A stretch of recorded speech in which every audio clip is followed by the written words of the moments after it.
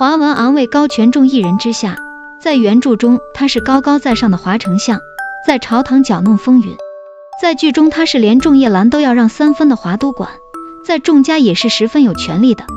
无论是剧里还是原著中，华文昂都是一个把权力看得很重的人，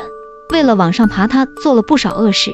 其实华文昂做这么多，大多都是为了自己不争气的儿子。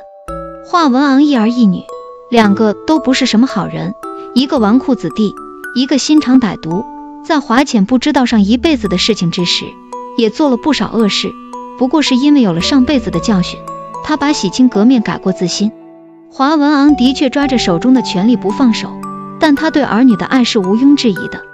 华文昂醉心权力，一方面是因为这么多年他已经习惯了呼风唤雨的日子。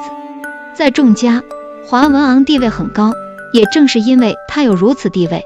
所以在很多时候他可以拥有普通人没有的特权。对于华文昂而言，他已经习惯了这样的日子。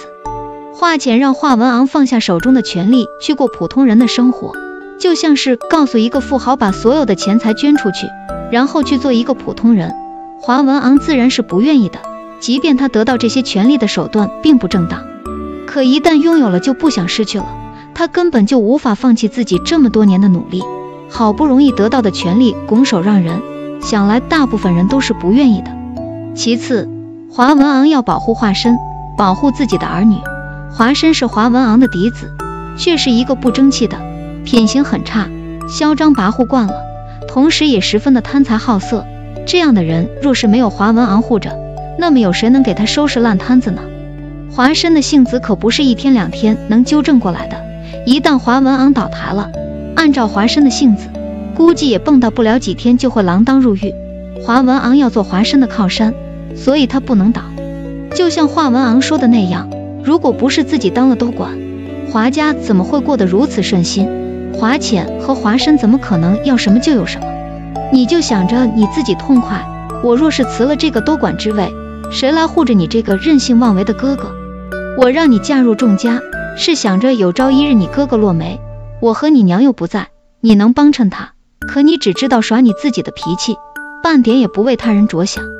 在华文昂眼中，华申是需要自己护着的，如果没有自己，华申又该怎么办呢？在原著中，也是华申的死让华文昂同意放下手中一切权力离开。有华申这个不争气的儿子，